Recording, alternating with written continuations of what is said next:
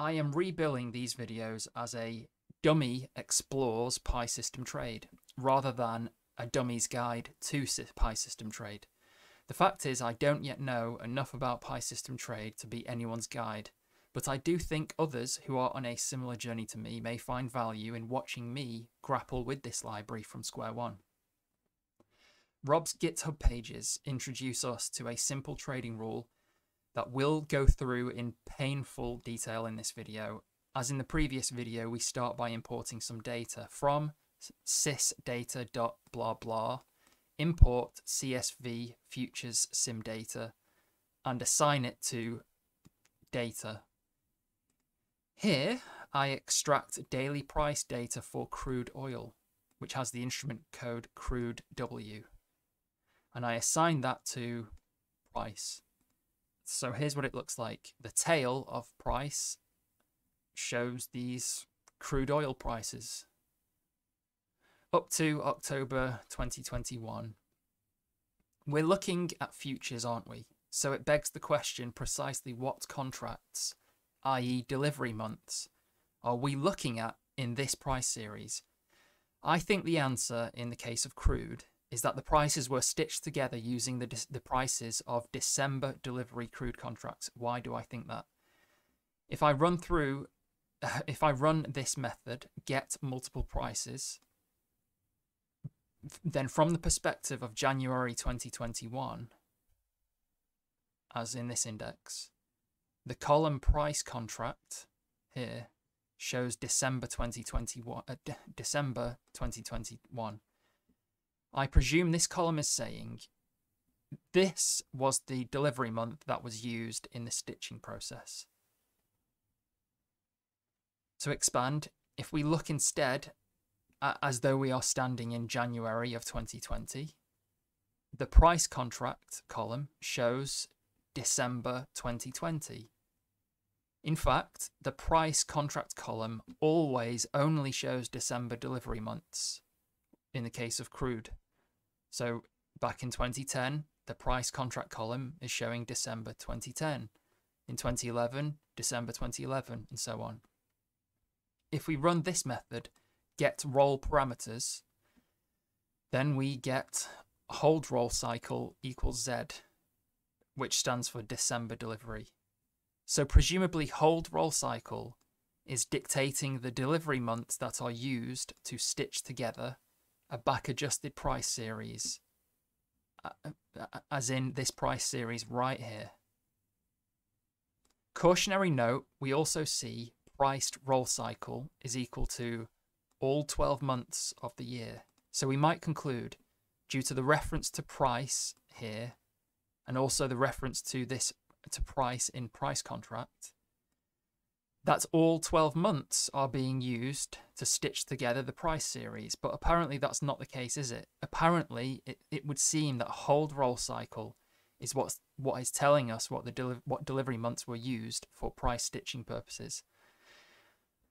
Why for crude is only December used in price stitching, or so it appears to me to be the case. After all, it's clearly possible to trade crude oil for all 12 delivery months of the year. The reason is explained in Rob's blog posts. He has a roll policy that takes into consideration certain factors, including the liquidity of various delivery months. In the case of crude, his preference is to trade the December delivery months. Cautionary note, to take crude as an example, the best practice may be to only ever hold the December delivery contract. But if you are a UK spread better, or if you have a very poor futures broker, you may struggle to hold December delivery contracts. You may be constrained to the nearest delivery months. I can tell you that is the case for spread betting platforms.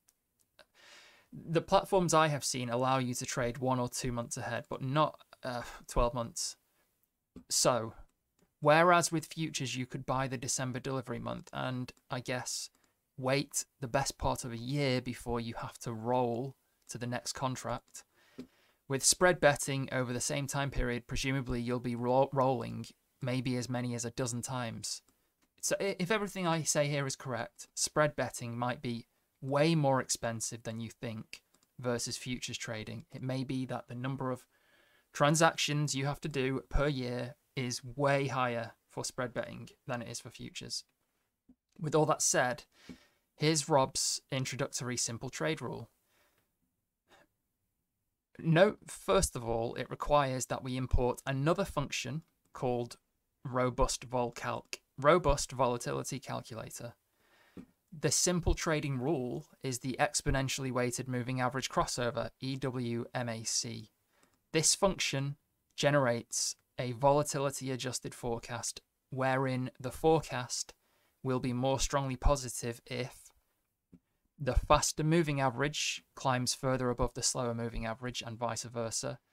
Presumably the forecast will be zero if the two moving averages happen to be equal to one another. Earlier in this video, I explained that it appears, for crude, the price series is stitching together using only December delivery month contracts, and likewise, December is also the month we should ideally be trading, so the guidance embedded in this function, which reads, "We can't use the price of the contract we're trading," is hard for me to understand because it strikes me that we must use the price of the contract we're trading, which is December for crude. Because after all, the price series, all the way up here, well, I'm quite convinced that is based on December delivery contracts, and likewise we should be trading December, so I'm struggling with this. We can't use the price of the contract we're trading. Maybe it makes more sense to you. Anyway, the price series is then resampled, and this reference to 1B I think refers to business days. More specifically, each business day the last price is taken. But by the way, 1B isn't magic. I think it excludes weekends, but as far as I can tell, that's all it does. Why do I think that?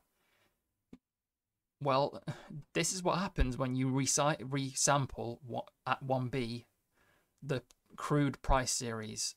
You get not a number on the 6th of September 2021. That tells me two things. It tells me that 1B is not clever enough to filter out holidays, so it didn't know that the 6th of September was US Labor Day. And also, I'm a little surprised that .last does not exclude empty rows. But it doesn't, clearly.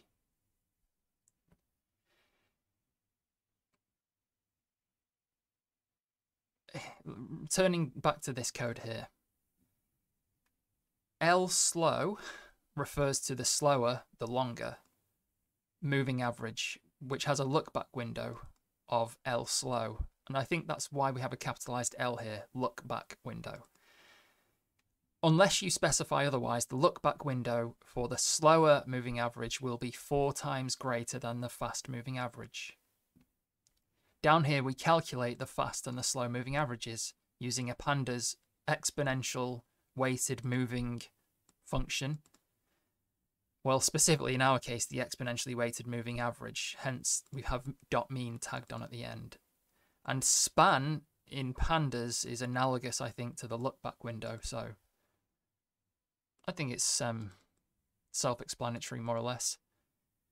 Raw exponentially weighted moving average cross is equal to the difference of the fast and the slow. And now we introduce volatility. Volatility is equal to robust vol calc, which is a function we imported at the start and which is being fed price.diff. Price.diff returns the raw difference between the current row and one row prior, as in the current oil price versus the oil price in the previous row. Volatility is calculated using this imported function.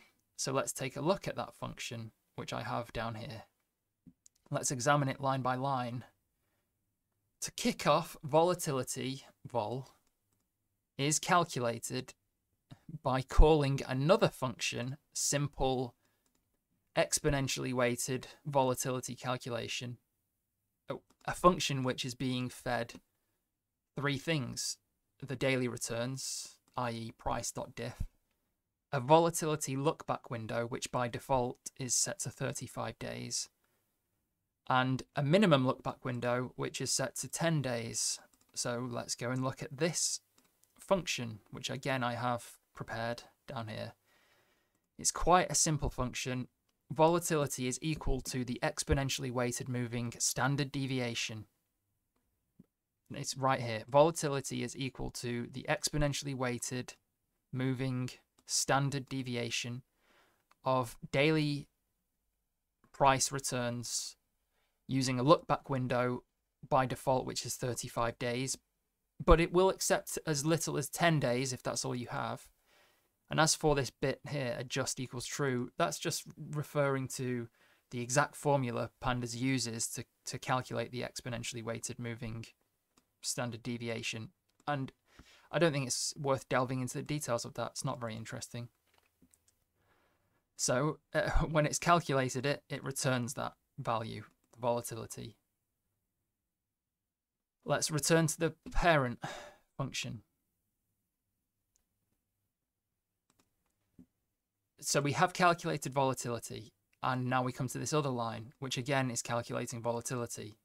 So it's basically revising our calculation of volatility by calling another function, apply min vol, and feeding that function the volatility that we just calculated, vol, and vol abs min.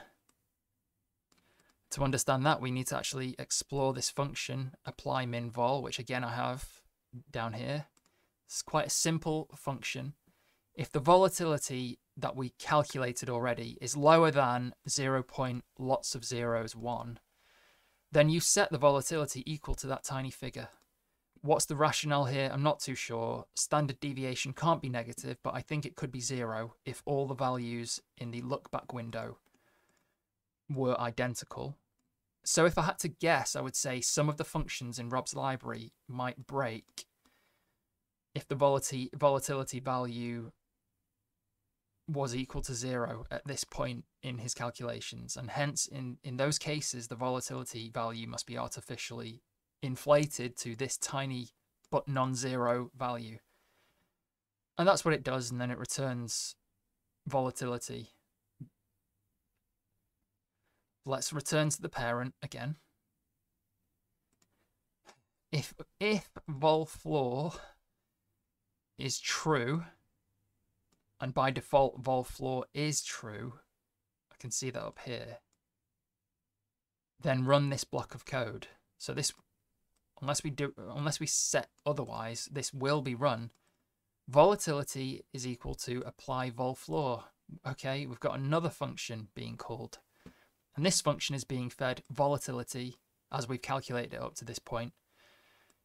The floor min quant, which is the 5th percentile by default, floor days, which is 500 days look back window by default, and floor min periods, which is 100-day look back by default. We're going to have to look at this function line by line, which I have down here. So we start by finding the rolling 5th percentile of the rolling volatility using a look back window of 500 days, or as few as 100 days if that's all we've got. And that's done in this line here. Vol min is equal to the 500-day rolling volatility measured at the 5th percentile. As noted here, if we do have some missing values, then we would fill them with 0.0. And finally, we return vol floored, which is the higher of whatever volatility we have calculated up to this point, and vol min. And we return vol floored, whichever is the higher of the two. Now, let's go back to the parent function again. I feel that was incredibly hard to keep track of. So now let's zoom out and take stock of what I think this function did. Firstly, we calculated the simple exponentially weighted volatility using a look-back window of 35 days. Secondly, whatever we just calculated, we make sure the value isn't allowed to be less than this tiny number. Thirdly, whatever our volatility values are at this point, we make sure they are never allowed to be lower than the 5th percentile of rolling volatility using a 500-day look-back window, and definitely no lower than 0.0. So in picture form, I think all of this volatility business was doing this. Firstly, calculate calculate the volatility using a 35-day look-back window. That's the red line. Secondly, never allow that to be set lower than 0.000001. That's what the green line is representing. And thirdly, never let that volatility number be equal to lower than the 5th percentile of the rolling of the volatility using a 500-day rolling window. One lingering question you might have is, when we calculated volatility, we used the actual daily price change. As in, all the way we were feeding price.diff. Why did we not use the percentage daily price change? I think the answer lies in the fact that the exponentially weighted moving average crossover trading rule itself focuses on the actual difference in price between faster and slower moving averages. So we have consistency in the trading rule and the vol calculations. I'll say a bit more about that a little later, if that didn't make sense. Now we've covered the volatility calculations, let's go back to the actual trading rule. So we have calculated volatility, and we've just talked about how that's done. And then we can calculate the forecast, the raw ewmac, as in the difference between the fast and the slow moving average, divided by the volatility. And like I say, both this and the volatility, they are being calculated using actual price changes. In neither case were we using percentage price changes. And I think that consistency is good. I'd say the intuition between taking the gap between the fast and the slow moving average and dividing it by the volatility is that if that gap was huge, but the volatility was also huge, then the forecast shouldn't be very strong. You would expect the gap between the fast and the slow is more likely to be a big gap when volatility is high. But if you have a big gap at a time when volatility is low, that is that's a strong indicator, and that would result in a big number, wouldn't it? Big number divided by a small number, i.e. a strong forecast. That's the end of this video.